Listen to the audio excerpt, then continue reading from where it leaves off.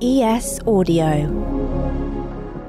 Hi, I'm Nick Clark. Just to let you know that one of the plays we're reviewing this episode has a rather explicit title, which we'll be using right from the start. Right, on with the show. Hello, I'm Nick Curtis. I'm Nancy Durrant. And I'm Nick Clark, and you're listening to the Evening Standard Theatre Podcast. Coming up on today's show, we'll be reviewing Lynn Nottage's Mlima's Tale. That's on at the Kiln Theatre and stars Gabrielle Brooks. For our second review, and you'll have to excuse me, it's Untitled Fuck Miss Saigon play at the Young Vic. Telling it like it is. That's an award-winning play by Kimber Lee and is directed by Roy Alexander Wise. And we'll be joined by actress Antonia Thomas and writer Nina Segal for their play Shooting Hedda Gabler. I think that there is often an expectation for actors, for performers, that they'll use themselves and use their lived experience and use their personal histories, and that can be abused. That's now on at the Rose Theatre. Hello, welcome back to the Evening Standard Theatre Podcast. This is our first podcast since Michael Gambon died, which was Yeah. a terrible shame. And all the anecdotes about how, sort of what a wicked sense of humour he was, what a prankster he was, what a great actor he was. He was tremendous on stage. I saw him in Skylight, I saw him in Volpone, some really, really great performances. He is the only one of our leading actors who has spoken a line that I've written on stage. Oh, Because I was on an awards panel with Nicholas Wright, who was literary manager of the National Theatre and also a playwright, and we were giving awards to pub theatres, and we were considering one. I won't mention the name of it, but I said, that guy who runs that pub theatre wouldn't know a decent play if it bit him on the arse. And 3 weeks later, Nick Wright said, I've put that in my play Cressida for Michael Gambon to speak. So who says critics never put anything back? It's an enduring sense of pride for me. I was performed by Michael Gambon once. Brilliant. We miss him. indeed. Quite a lot's come out this week, hasn't it? Yeah. Stage debut awards. Yes. Oh, yes. Which Lots of our faves. Lots of our faves, including a former interviewee on the podcast. Yep. You, Nancy and Nick interviewed Rob Madge, Yep. We did. They were wonderful. and yes. they won the Best Creative West End Debut Award. And Yep. it was so lovely. Yes, So indeed. lovely. I'm personally delighted. I'm really carrying a torch for Elephant at the Bush as well by Anushka Lucas. It's her debut play. Yes. It's partly autobiographical. She's written it and performs it and plays the piano in it. I thought it was lovely, and that won the best writer award. Yes, Absolutely. And then there's also Rose Ayling-Ellis, who won, I think, the Best West End Debut Award for her performance in As You Like It at Soho Place. And she was so delightful in that as Celia Yeah. and As You Like It. And I think it really, having a deaf actor, and they did, for anyone who didn't see it or hear our review of it, they did Surtitles, yes. for, in fact, the whole play, not just her part, which was signed in, I think it's called something like dramatic vernacular. I might not be right about the first part of that, but it's a particular type of vernacular, and it's really incredibly expressive Yes. and very funny. I think that slightly shifted the dial a bit on kind of having deaf or hard of hearing actors in plays. I think it was a really important thing, actually. There was something they did with that as well, which I saw they previously did when they had a deaf actress playing Celia at Shakespeare's Globe, which is her levels of communication changed depending on who she was talking to. So when she was most intimate with someone, she was just signing. When she was semi-intimate, she would be doing a mixture of signing and speech, and when she was with strangers, she would speak to them. It's fascinating, I think. It does add a whole new dimension to the play. Yeah, I once interviewed someone who provided the signing for Papi Essiedu's Hamlet.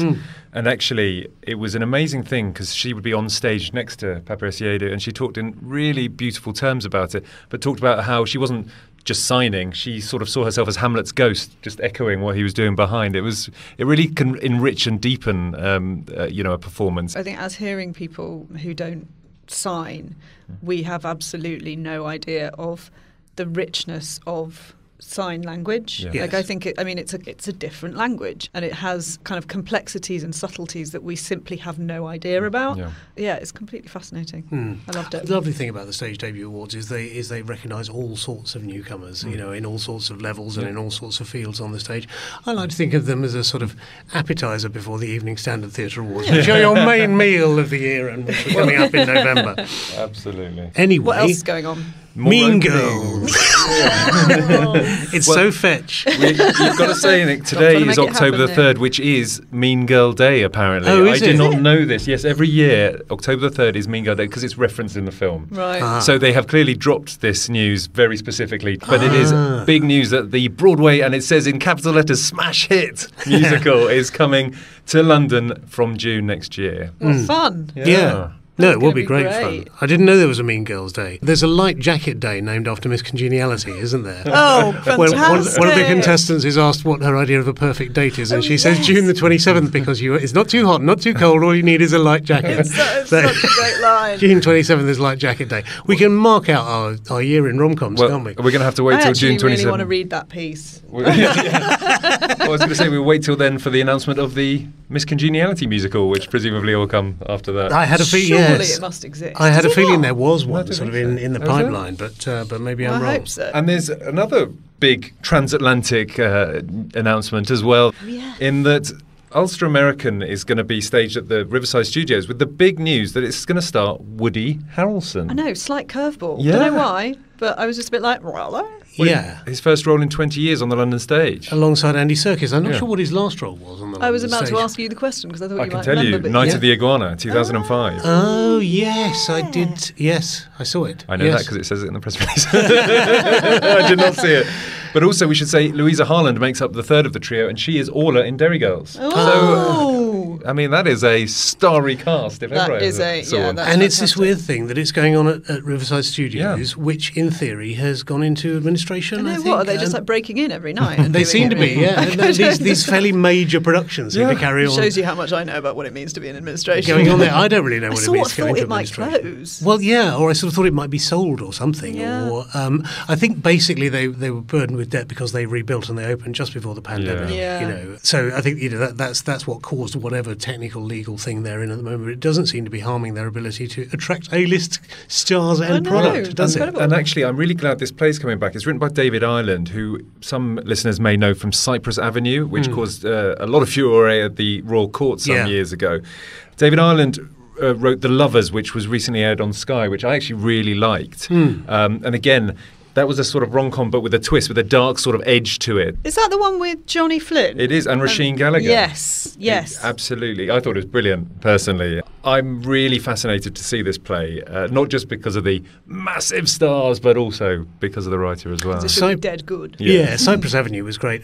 Woody Harrelson must have some sort of connection to London because he did a live-action single-shot film in London, which I watched overnight. Literally started it with a camera, plotted it, remember that, yeah. followed him around the streets of London. There was a huge preamble to it where lots of famous people were interviewed saying, yeah, I think he's a genius, I think he's wonderful, I'd watch anything. Oh, Woody Harrelson, Jesus Christ, no, I thought you meant Woody Allen.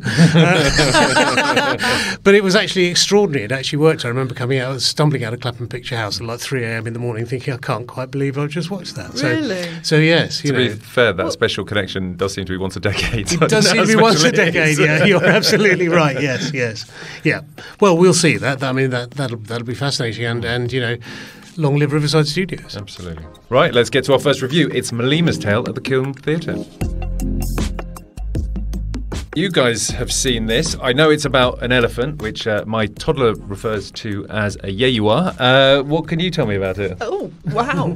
None of the consonants allowed. No, don't know where that came from. He's two. It's a yeah you are. So. Yeah, you Fair were. enough. Yeah, I mean, I was super interested to see this because I so loved Lynn Nottage's 2015 play Sweat, Yeah. which was a sort of deeply researched drama set before the Trump presidency that looked at the decline of industry and the beginnings of the opioid crisis, and kind of how that affected the lives and the politics of the people living in the Rust Belt, America's Rust Belt. This is a sort of world-spanning exploration of the horribly corrupt world of ivory trading, starting in Kenya and ending up, I think, in Beijing. Yes. Via Vietnam. Yes, that's right. That's absolutely and it kind right. of couldn't be more different, could it? It couldn't be more different. It is the most improbable thing that you'd see in a smallish theatre in North London, that you're going to basically see a play with an elephant wandering through it. Yeah. I mean, it's haunted, isn't it? Quite literally by the ghost of Mlima, who Yeah. is known as the Mountain, a murdered bull elephant Yeah. butchered for his unusually long and symmetrical, beautiful tusks. He played by an actor called Ira Mandela Siobhan, and is quite episodic, but I think that's necessary, isn't it? Because it kind of lands wherever the illegal tusks travel once they've been removed from the elephant, which is many stops across the globe. Yes. Before they end up, like, I guess, butchered in another way, which is cut up into an exquisite carving. Yes. In someone's fancy penthouse. But I have to say, I was kind of spellbound, actually. Me too. We should say Ira Mandela Siobhan is an actor and a dancer. Yes. He has an extraordinary physicality. He's one of the Kens in the Barbie movie as well, I believe, or he's a dancer in the Barbie movie.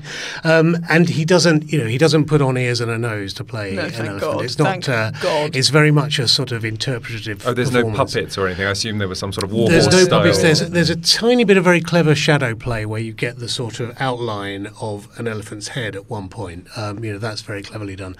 But as you say, he basically plays the ghost of this elephant, infecting and staining people with the whiteness of his ivory as he goes through the play. So he is there as this sort of, as we say, ghostly presence haunting their bodies and their dreams. I think that's the idea, that they're all going to be stained with guilt for what they've done to this last of the big old tuskers. And the other thing is that I suppose that I think Nottage does so cleverly is to explain how important these elephants are to the tourist trade out there. And the fact that the loss of an elephant is not just one elephant amongst many that are sort of poached or killed. This has a direct impact on the country's economy and on its tourist dollars. So I thought this was terrific. Really nice ensemble cast in it, including Gabrielle Brooks, who we had on a few weeks ago talking about this show, as well as her life in musicals and straight theatre and Grange Hill, which she'd been in back in the day, lest we forget. But is there singing? Does she get a chance to flex her vocal She muscle? does a bit, yeah. Little bit. She does She a has bit. an It's a little bit. extraordinary voice. It's not like there are any numbers exactly. It's Right. not a musical, but there are kind of moments of sort of almost not incidental music, but atmospheric music, which she is part of. And but she's certainly the others sing as well, but she's certainly the kind of the leading voice. Yes. In a lot of that. I mean, she's brilliant in everything, isn't Yeah. she? She's brilliant in it because they play lots of different roles and different genders as well. And she's kind of a joy in every one. I really think she ought to be more famous than she is. I think she should. I think Well, let's that make TV it our mission. producers, Yeah, and casting yes. directors, what are you doing? I absolutely Where is agree. Gabrielle Brooks on our screens? Yeah, there's a lovely, because as you say, they play different genders, ages, ethnicities all the way through this as well. And she's wonderful as a sort of swaggering African businessman, isn't she? And Yeah, at one she's point, so funny as that guy. Really who's like- hilarious in that yeah. baggy suit. I also particularly enjoyed Brandon Grace, who is a male, or certainly male presenting actor, as a rich man's girlfriend spending his money on a new ivory centrepiece for their lavish home. Like, that was lovely at the end. It was very funny, but it never felt like a kind of female parody. Yeah. It was done sort of for laughs, but without feeling without being a bit off. For a relatively short play, 90 minutes, this has a lot of detail in it as well, doesn't it? And a lot of sort of incidental detail, lovely stuff. I mean, I love the fact that the businessman Gabrielle Brooks plays is dealing with a wedding, a family wedding, and constantly having to buy gifts for his soon-to-be Exactly, in-laws. his sort of mother-in-law is a demanding massage a chair refrigerator. and things like that, and a refrigerator. Stuff like Yes, that. it's really funny. I think Nottage is great at that sort of stuff. I mean, I think she really is terrific at weaving a very, very dense, very, very fascinating narrative around whatever her attention alights on. That's and she's true. a phenomenally curious writer, isn't she? Yeah, exactly. But even though it's like this is a litany of kind of corruption and casual cruelty and greed, but I felt like I really learnt something, but I didn't feel berated. Yeah, absolutely. It's directed by Miranda Cromwell, who is a real rising star. I think she was the co-director of the wonderful Death of a Salesman, done with Wendell Pierce and Sharon D. Clarke a few years back. Yeah, that was fantastic. I think she does a terrific job here. It's very, very simply staged, but very effectively staged. I tell you what, though, I mean, you may disagree, but I don't love the design. No, I mean, wasn't not, totally smitten with it. It's no. not an easy project. Like, there are a few early scenes of like extreme brutality. But I do think that could have been, I mean, it's stylised enough as it is. I think that could have been taken care of quite easily within the direction. And to be honest, I sort of think that endlessly swishing muslin curtains have more than a whiff of the school play about them, to be perfectly honest. But otherwise, I think as a production, it works really, really well. I don't know, I think the sort of endless swishing backwards and forth, curtains never look good unless they cost the earth. Yes. And so I think that is, that's always a bit of an issue. If you can avoid curtains, then That's a good thing. Top tip, theatre designers. Yeah, exactly. Nottage, I think we should mention, is a previous winner of the Evening Standard Award. She is still, I think, the only black woman and certainly probably the only woman, I think, to have won the Pulitzer Prize twice. Yeah. Sweat, incidentally, was based on her visit to, I think, her experience of the miners' strike over here, weirdly. So, I mean, she just does have this amazing ability to sort of turn what you would think would be unpromising subject matter into utterly fascinating stuff. She talked to so many people as well. She went to the place, where this is set, or at least a place like it, and kind of talked to so. She really, really, really does her research, and it really shows. But she does it with such a light touch, I think. Yeah. And Nottage fans, there's Clyde's is coming up as well, and which is a sort of sequel to Sweat, actually. Yeah, and then next year, perhaps more controversially, the MJ musical. Yes. She's written the book for that as well. Yeah. Oh, and the Mlima's Tale is on until October 21st. You can hear our interview with Gabrielle Brooks, which talks about Mlima's Tale and everything else, in the show notes for this podcast. Time for a quick break. Coming up, we'll be joined by Antonia Thomas and writer Nina Segal for their play Shooting Hedda Gabler at the Rose Theatre.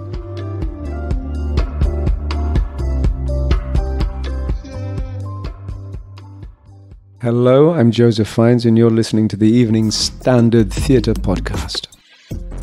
Welcome back to the Evening Standard Theatre Podcast. Joining us down the line, right before the press night, are Nina Segal and Antonia Thomas, the writer and star of Shooting Hedda Gabler at the Rose Theatre. Nina, starting off, could you give us a brief overview of the play? Yeah, so it's an adaptation of Henrik Ibsen's Hedda Gabler. It's set in contemporary times, and it's set on a movie adaptation, a Norwegian movie adaptation of Hedda Gabler. So it follows a company of actors and a director who are making a new version of Hedda Gabler themselves. Was there ever a time when you thought you may do a version of the original Hedda Gabler? I did originally do a draft without the meta frame on it, but even in those very early drafts, there were characters that were filmmakers. There was this idea of horror movies. There was this instinct that in some way the lens of cinema would be useful, and also that potentially some of the genre of slight kind of horror, that feel of the walls closing in on somebody, might be useful. And Antonia, you play Hedda. Have you ever studied the play at drama school or even performed it before?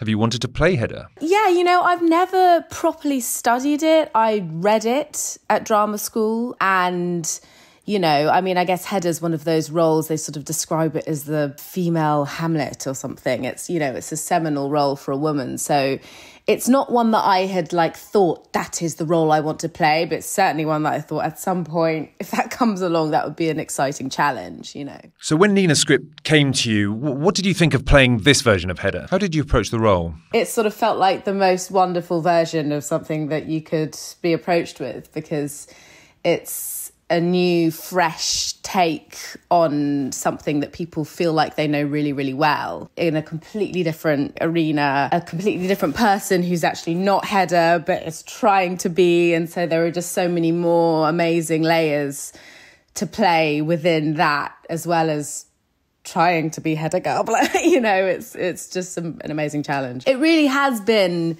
a challenge. And Jeff James, our director, has been really wonderful at kind of shepherding me and all of the actors kind of through it. The biggest challenge has been at any one moment figuring out whether she feels when she's sort of feeling like herself and when she's feeling like she's sort of becoming Hedda.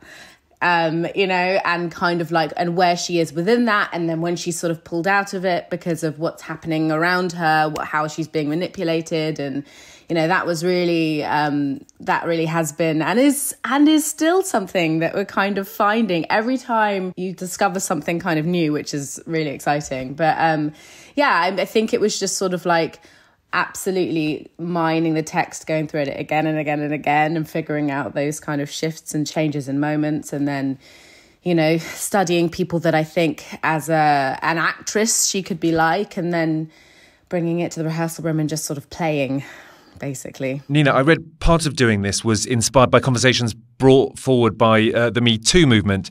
Can you just tell us a little bit how the Me Too movement inspired you, and how did it find its way into the play? I think that looking at the original and thinking about adapting it, I was really interested in the idea of power and how that manifests in the original. And I think that in the theatre industry, in the film industry, anywhere that people are acting and engaging in fictions and having to inhabit fictions. I do think, for whatever reason, that's very ripe for abuse. You have a very hierarchical system. I mean, Christian, who plays Henrik, said this amazing thing early on. He's from Norway, and he said in Norway, it's very, very flat, very non-hierarchical, except for the military and the theatre, which just felt really key in a way to go like, why do we as an industry that, you know, I hope thinks of ourselves as quite progressive and quite liberal and quite thoughtful and open, still have these very hierarchical structures within a rehearsal room that, like I say, are often quite ripe for abuse. And so bringing together that lens of the film set, it made sense to think about power in particularly this kind of director-actor relationship. The Me Too movement still feels like an issue. Yeah, I think that there is often an expectation for actors, for performers, that they'll use themselves and use their lived experience and use their personal histories. And that can be abused, but it's very hard to, I think it might be harder to draw the line of what's okay and what's not okay. If you work in a bank and your boss says, tell me about the first time you had sex, you're not going to. It's very clear that's not appropriate. If you're in a rehearsal room, I think it's harder to be clear and say that's not necessary for my work. Antonia, did that resonate with you as well? Absolutely. I think off the back of what Nina just said, I think as well, you want to be game within any kind of new creative environment. It's also especially really exciting when you're working with a new director or creative and they've got a different way of working. And I mean, in most jobs, there's a sense of wanting to prove yourself, wanting to prove to that director, to the person that's sort of chosen you and picked you to the role, that you are the role, you can be the role, and that you're willing to push some boundaries in order to get there. Yeah, the lines are so blurry because those boundaries can be sort of any kinds of boundaries, but then suddenly you're in territory that feels really uncomfortable. And yeah, you know, I think that can happen really, really easily. And sometimes without even realising, as the person who's pushed the boundary, that you've pushed a boundary that's weird, you know, and then you're suddenly like, oh, afterwards. So, I mean, I think the way Nina's written the script is just so brilliant because she's really kind of like, you know, it kind of really veers off into that realm. And I can see how it so easily can. I've been lucky enough that for the most part, I felt pretty safe within a creative environment. But I think it's very, very easily done, yeah. Have you ever come across a director like Henrik in the play? Luckily not, no. Luckily not, but yeah, Jeff James. No, but within our rehearsal room and the stories, you know, some of my fellow castmates have worked with some tricky sounding people, not quite like Henrik, but you know, not sort of far off, and it's scary to hear that they're out there too. You know, it feels like the play lifts a curtain on the process itself. A lot of people might not realise the dynamics behind the scenes. Yeah.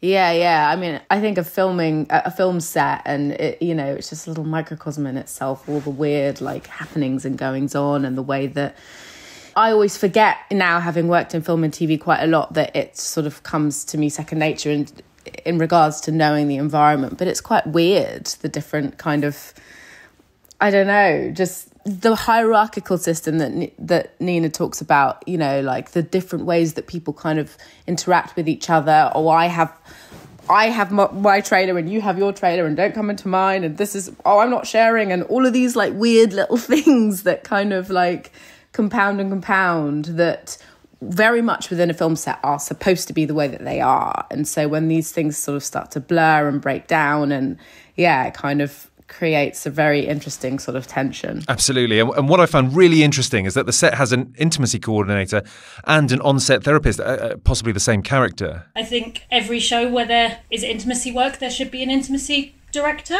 I think that we're seeing more and more that shows with difficult content, therapist or support is being attached for the company. I think it all works, but I think it is only as powerful as the power that it's given.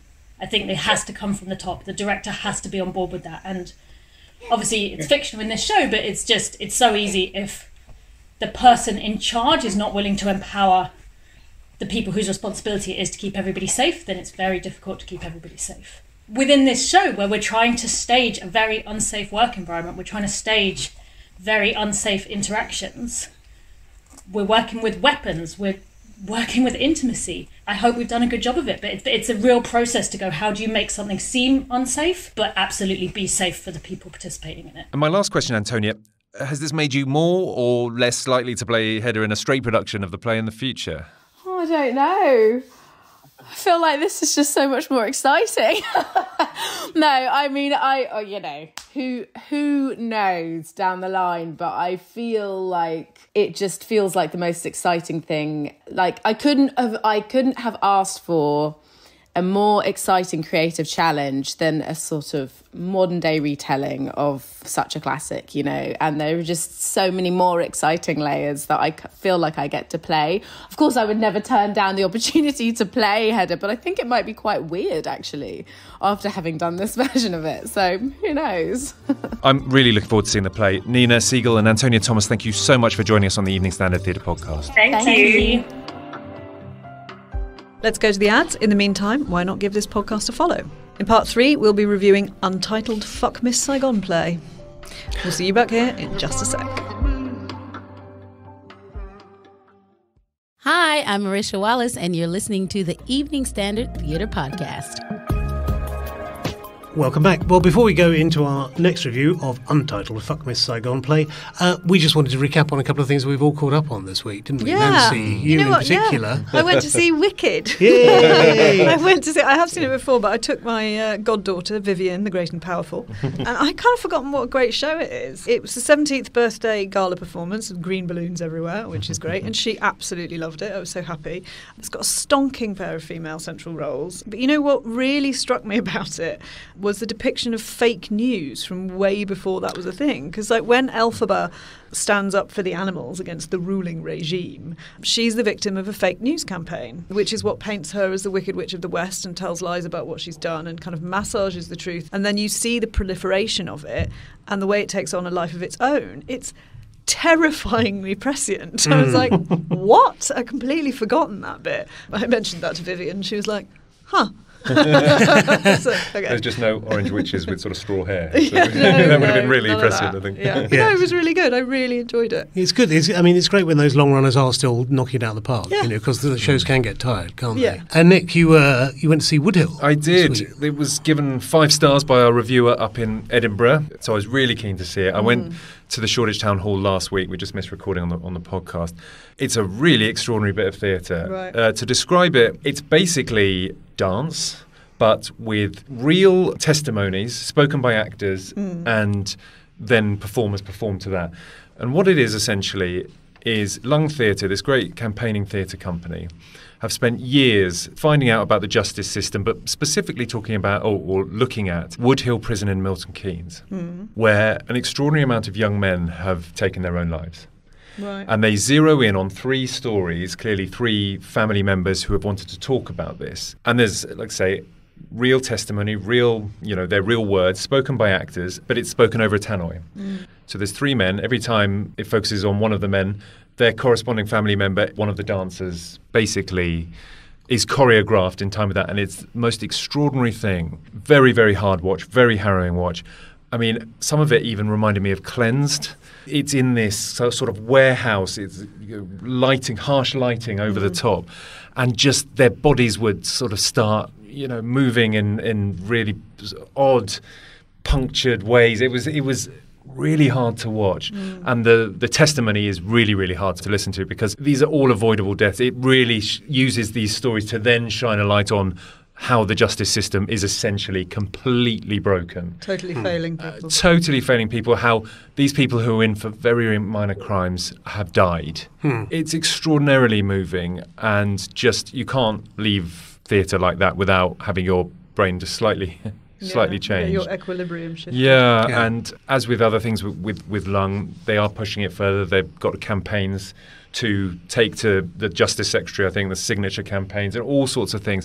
And with these family members still involved, just to try and get justice. It gives you a good indication of kind of one of the things that theatre can do, doesn't it? Absolutely. It's not just a thing to watch for entertainment. It's Yeah. something Oh, that yeah. really, I mean, You're doesn't not- sound at all entertaining. You're not going That's out not on the word. No, but it is what theatre does at the other end, and just Yeah. sort of rearrange your atoms a little bit. Well, Yeah, at the that's a other good way of end, putting it. I caught up on Frank and Percy, the Ian McKellen and Roger Allam show that you guys interviewed on the podcast. You can find those interviews in the show notes. It was reviewed by Tim Banno for us in Windsor, then moved very quickly into town. It's just wonderful seeing the two of them just going, sparking off each other. Yeah. It's another one of McKellen's great bromances, that he has with Roger Allam, and they're tremendously at ease together on the stage.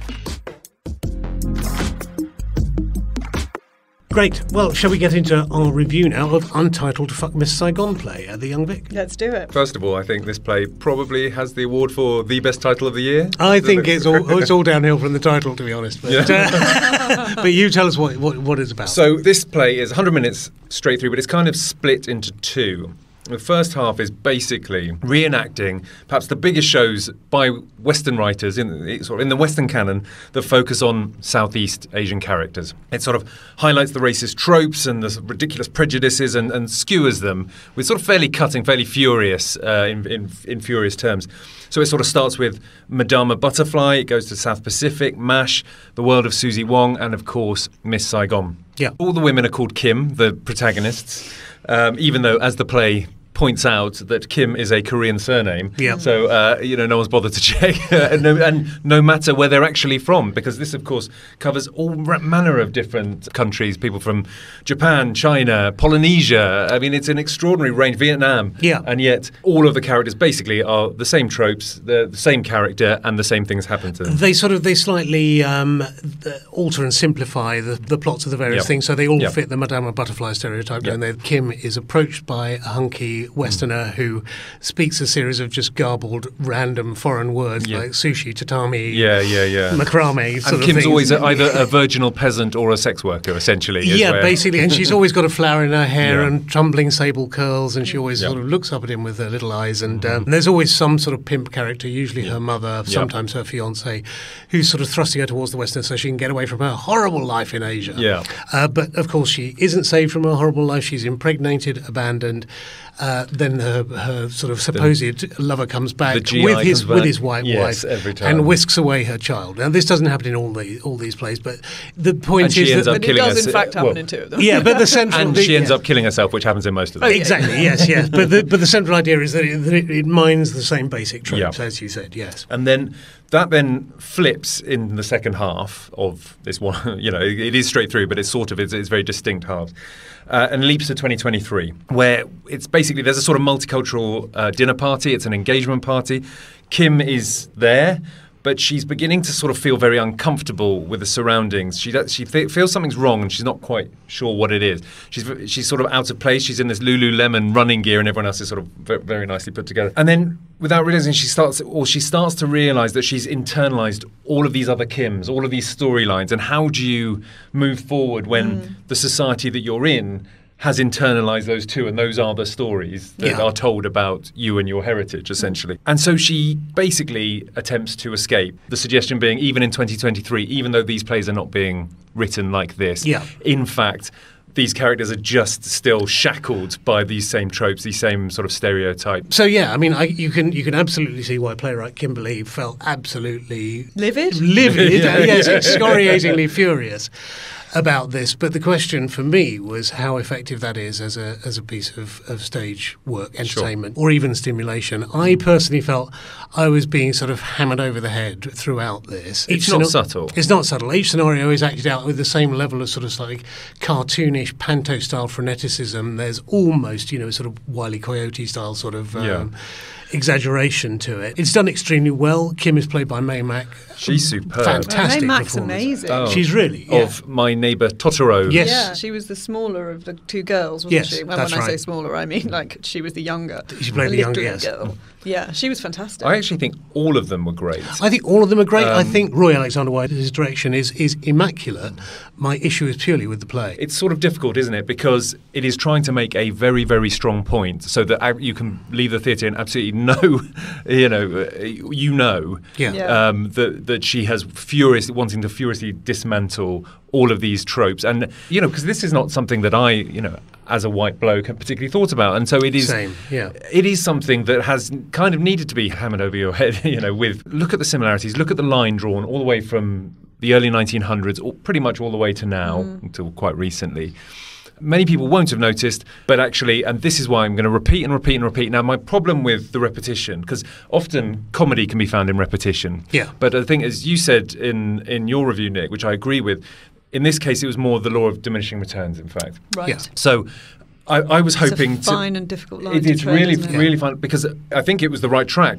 But what I was hoping for, that it would become more nuanced and funnier the more the scenes were sort of repeated, as Madame Butterfly became South Pacific, became Miss Saigon. And they do some of it really well, and people were laughing. But at the same time, I found the repetition occasionally just left me cold. Do you feel like it just needs like one more edit? Is it that sort of situation? I mean, there's a certain I think sense that you will watch this. Yes, and you will pay attention. That's me cutting. In the transition between the sort of first parts where they're lampooning the previous representations, and the second bit set on the Lower East Side, the woman playing Kim's mother in the East Side scenes has this sort of 15-minute speech where she talks about how oversensitive the young are today, and actually she loved the world of Susie Wong, and if she needed representation, all she had to do was look to her left or to her right, because she had 5 family members living with her in the same. It's just the most bizarre sort of finger-waggy provocation in the face of the audience, and comes as the play sort of edges into its second hour, and as it gets towards the end, you are watching Kim desperately trying to escape and thinking, I know how you feel. Do you know what? I actually became much more engaged in the second half. Okay. Because I found the writing much more nuanced, much more interesting. Because it isn't that lampooning of tropes that we've all seen before. This was trying to grapple with something in 2023 that I found much more interesting. So when Kim has her monologue, I thought that was great, and it really deals with how someone tries to deal with these issues, someone who is Southeast Asian in 2023. I thought it was superb. And the mother speech I thought was beautifully written, actually, and beautifully performed. Yeah. It is an odd provocation, but in a way it is a sort of generational thing, I think, the play is saying. That, this is what the generation before would say to the younger generation who want more and who want different and want change. Yeah. So it sort of shows you that you haven't necessarily got the support Absolutely. when you look above. Yes, yeah. That you might, and you haven't got the support from left to right, because those are your peers who might not be. You not have the same heritage, and so you don't know, you're sort of trapped, maybe. This is a co-production with the Royal Exchange, Factory International for the Manchester International Festival, and Headlong, as well as the Young Vic, and I can see absolutely why the Young Vic wanted it and why it makes sense for them, because it does have one of the most diverse and youngest audiences in town, and they, the crowd on press night seemed to be enjoying it. I saw it last night, and it was a really young crowd, and they were sort of dancing beforehand. It clearly engaged them, and for the most part engaged me. And again, I say it's not subtle, but it is a very bold and furious and brave piece of theatre making, I think. It's very funny in parts. I just wished I read one review that said in different parts it's a lot easier to admire than to love, and I sort of understand that as well. But I think technically there's a lot of very nice writing in there. But in terms of it all hanging together as one sort of piece, I think it really sort of splits into different bits where you are engaged or less engaged, I think. Yeah. And that's it for this week's episode of the Evening Standard Theatre Podcast. Check out all our other episodes below, which include interviews with Joseph Fiennes, Gabrielle Brooks, Sir Ian McKellen and Roger Allam, and many, many more. Don't forget to subscribe to this podcast so you never miss us. Thanks to our producer Rachel Abbott, and we'll see you next Sunday.